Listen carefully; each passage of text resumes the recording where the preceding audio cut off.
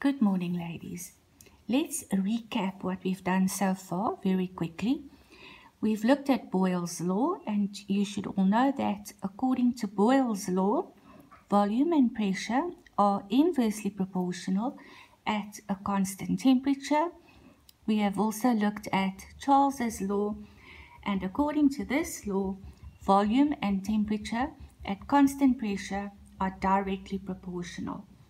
That brings us to our third gas law, which is referred to as Gay-Lussac's law. And this law describes the relationship between pressure and temperature at a constant volume. And according to this law, if you had to write it down or state the law in words, this is what you would write down. The pressure of a gas is directly proportional to its temperature in Kelvin at constant volume. So once again, very important that temperature must be in Kelvin. The other important thing to remember is that for all three gas laws so far, we are always working with the same amount of gas. Okay, so for Gay-Lussac's law, an experiment to illustrate that could look something like this. So over here we have the gas inside this flask, so it's the same amount of gas throughout the experiment.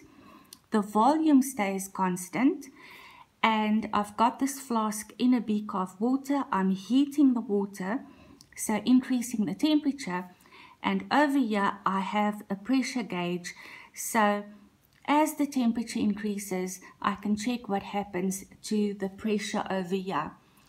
Then a typical set of results would look something like this. So here I've got temperature in degrees Celsius and I've got pressure in kilopascals. And we can clearly see as temperature increases, pressure increases, which shows us the direct proportion. And then also, because we've got temperature, we know that we have to work with temperature in Kelvin. So over here, I've got the Kelvin temperature. So I took degrees Celsius, added 273, and that gave me the Kelvin temperature.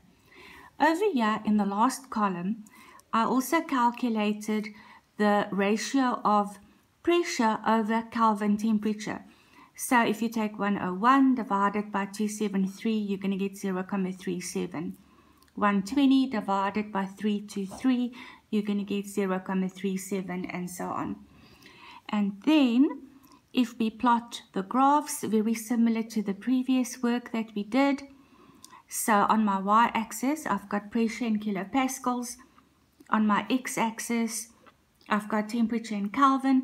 I've plotted those points there, and I can describe the graph as a straight line through the origin. So pressure and Kelvin temperature, I can quite clearly see the direct proportion here as described in the law. And then if I draw the graph of pressure in kilopascals, once again on my y-axis, temperature in degrees Celsius on my x-axis, and I plot those points, the graph ends up looking like that. So I'll only have this over here. Then if you asked to, you can then extend your x-axis so that you've got your negative temperature, degrees Celsius values. And if I extend that, once again, the value there is going to be that negative 273,15 degrees Celsius, as you can see over there. So just a reminder that it is degrees Celsius, but it's Kelvin. So not degrees Kelvin, and that Kelvin scale starts at 0. So the Kelvin scale doesn't have any negative values. You'll remember our very first lesson on gases, we actually said absolute 0. The lowest temperature that you can get is 0 Kelvin. But as we know, the degrees Celsius scale, we do have negative values there. The formula that we use for Gay-Lussac's law looks like this. Pressure 1 divided by temperature 1 is equal to pressure 2 divided by temperature 2. And Very important, as I've already said, the temperature must be in Kelvin. And how did we get that? Similar to Charles's law. If this is my first set of results, so this is pressure 1 divided by temperature 1, I get 0.37. This is my second set of results. So pressure 2 divided by temperature 2 is also 0.37. And of course, if this is equal to this, P1 divided by T1 is going to be equal to P2 divided by T2. And that is the formula that I've got over there. Then some examples of calculations. A cylinder contains a gas at a temperature of 20 degrees Celsius. I've immediately worked out the Kelvin temperature. The pressure is 150 kilopascals. If the temperature of the gas is increased to 130, I've worked out the Kelvin temperature. What is the pressure going to be? It's going to look like that. I've written down the formula, substituted the values, did the calculation, got the answer. How do I know what the unit is going to be? I just check the other pressure. It was kilopascals, and that is how I know that that answer will be kilopascals also. Here's another example. A cylinder contains a gas which has a pressure of 125 kilopascals. So there's my first pressure at a temperature of 30 degrees Celsius. I've calculated the Kelvin temperature. Find the temperature in degrees Celsius. And as I said before, this does not give us permission to use degrees Celsius in our formula. It must be Kelvin. So I'm going to get a Kelvin temperature answer and have an additional step where I work out what the degrees Celsius temperature is going to be. So there are my values.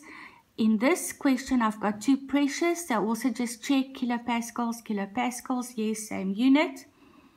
And if it's not, I have to convert so that it's the same. Formula written down, calculation done. I got the Kelvin temperature. And if the question didn't specify temperature in degrees Celsius, you could stop here because you've calculated the unknown temperature. But because they ask 4 degrees Celsius, I took the Kelvin temperature minus 273, and that gave me the temperature in degrees Celsius. A negative value, as you can see here, because the Celsius scale does have negative values. Okay, then I just want to show you this as well. Now, Charles's law, as you know by now, is about volume and temperature being directly proportional. What if you had to explain this using the kinetic theory? That is what I want you to look at now. So imagine we've got two containers and I've got the same amount of gas. Here I've got a movable lid. So according to Charles, if I increase the temperature, what is going to happen to the volume? The volume is going to increase because the lid can actually move up without any of the gas escaping. That's very important. So why is the volume increasing? Now, let's look at that. So if I increase the temperature, I know that the average kinetic energy of the gas particles will increase. So that means the particles are now moving faster. Because the particles in here are moving faster, they are colliding with more force. So the increase in pressure in here as a result of the collisions with more force will result in, if the container has flexible sides, the volume of the container will increase, the container will expand, or the lid will move up, so the volume increases. But this will only happen until the pressure of the gas in the container is the same as the pressure outside the container. So we can still say that eventually pressure is going to be constant. So that is why we say, according to Charles, the temperature is directly proportional to the volume at constant pressure. If I compare that with Gay-Lussac's law, so this is all about temperature and pressure. So now my setup looks something like this. I've got a fixed lid because the volume must be kept constant. So what happens if I increase the temperature? The average kinetic energy of the gas particles will increase, so they'll move faster.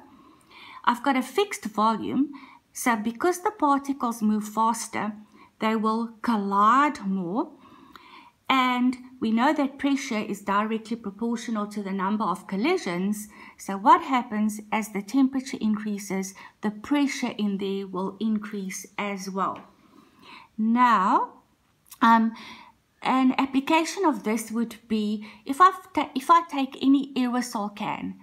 So what happens here, the container isn't flexible. So if on an aerosol can, there's always that warning that you shouldn't heat it. And this explains why. Because if I increase the temperature, what happens to the pressure of the gas inside the container? The pressure increases. But the sides of the container aren't flexible, so the volume is constant. And that is why it's so dangerous, because the pressure will increase until the can can't withstand the increase of pressure anymore, and of course it will explode. And then the last thing, just 2 questions that you can answer for me where you can practice the Gay-Lussac calculations. Thank you, ladies.